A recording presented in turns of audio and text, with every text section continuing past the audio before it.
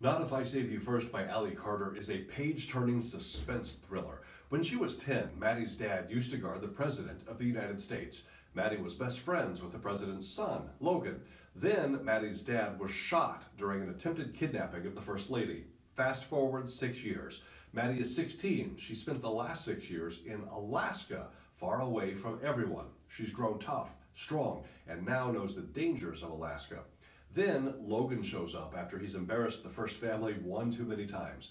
But before she knows it, Logan has disappeared again, and Maddie realizes that this time, Logan is the target of a kidnapping attempt, and she is the only person who can stop it. What I liked best about this book is the author turns the trope of strong male rescuing an endangered, powerless female completely on its head.